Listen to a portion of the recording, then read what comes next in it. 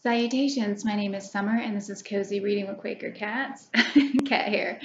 I wanted to do my read and currently reading for last week, and I only finished one thing. But first, I want to tell you that if you go to my About on my channel, I've changed my email. I have a new email there now.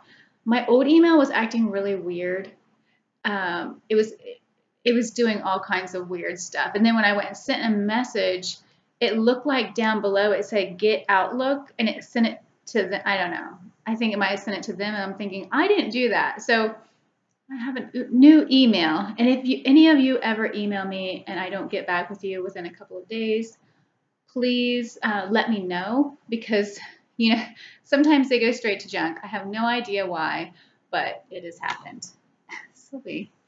Um, Okay, so what I've read, the only thing I finished last week was Beguiling the Beauty by Sherry Thomas.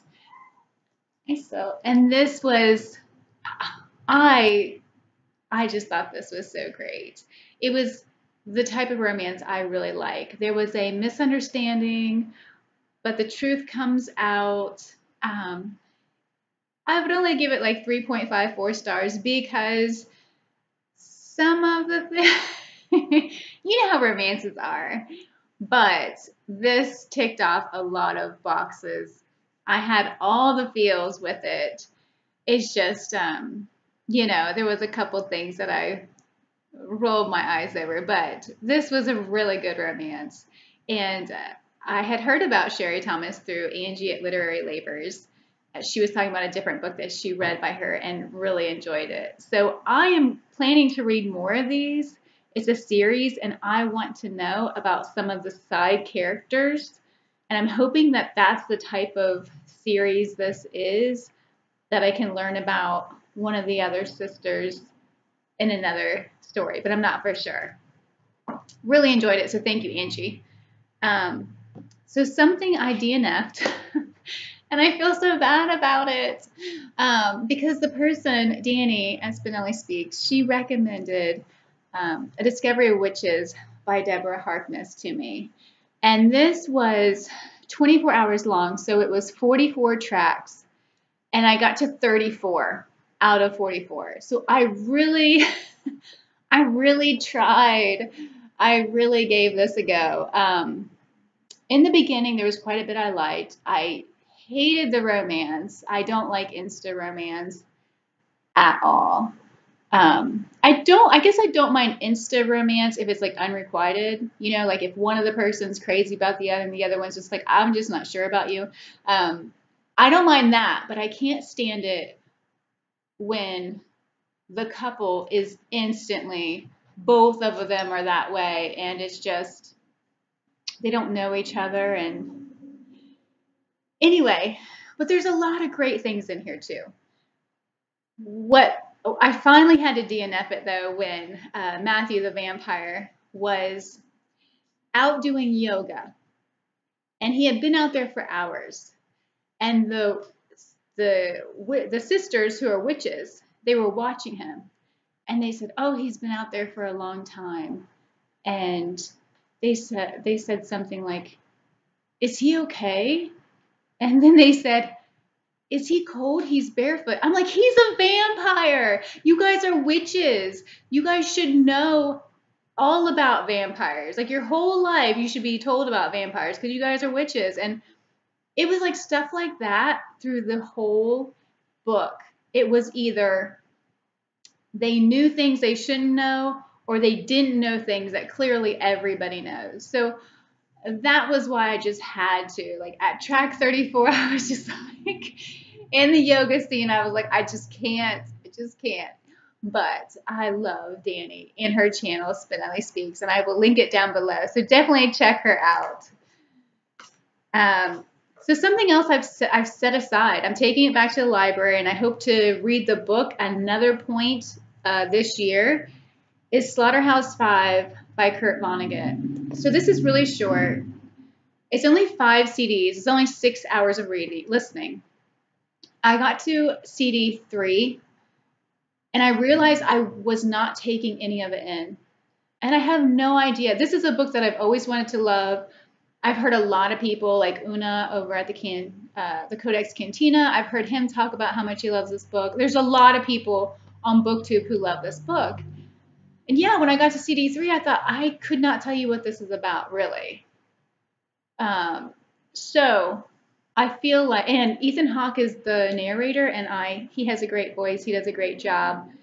It's just, for me, some audiobooks I can't take in. And other audiobooks, I'm there the whole time. So I think this is one of those examples where I need to physically read it at another time this year. So I'm taking that back to the library. Okay.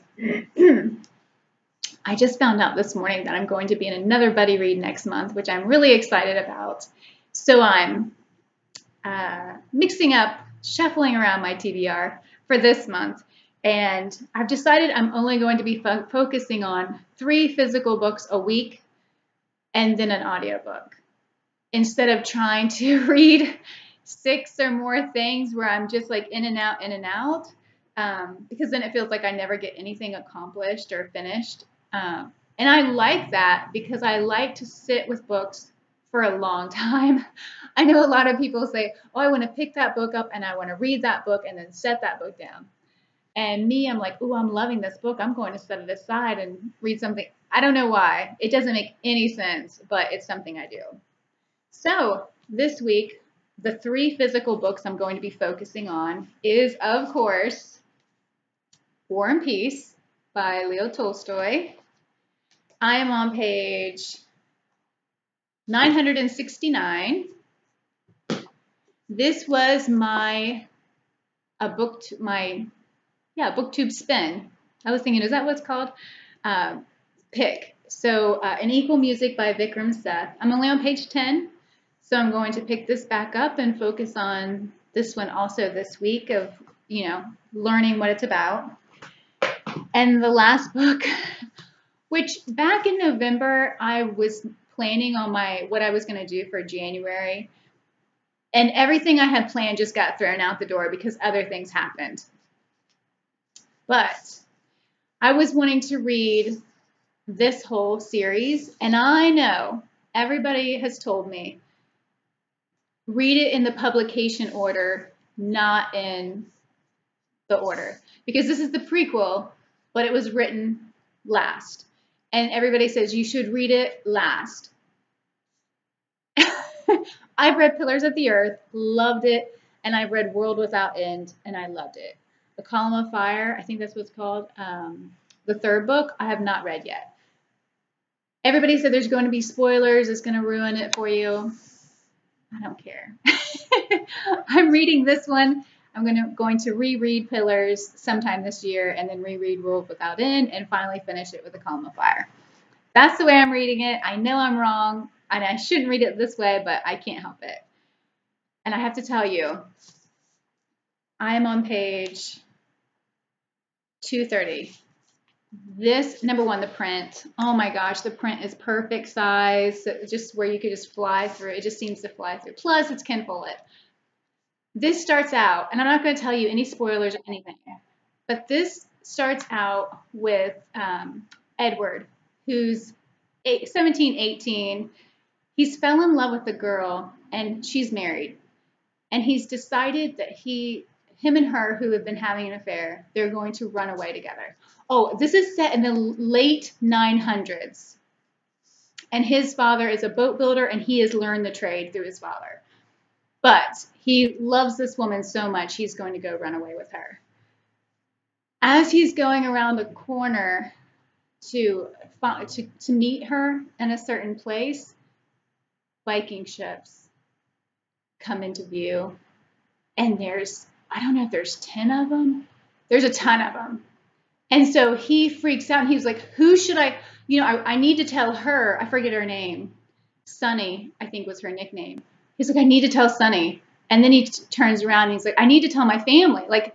And so he runs up to the monastery and rings the bell so he can warn everybody. And that is how this book starts out. And so much has happened.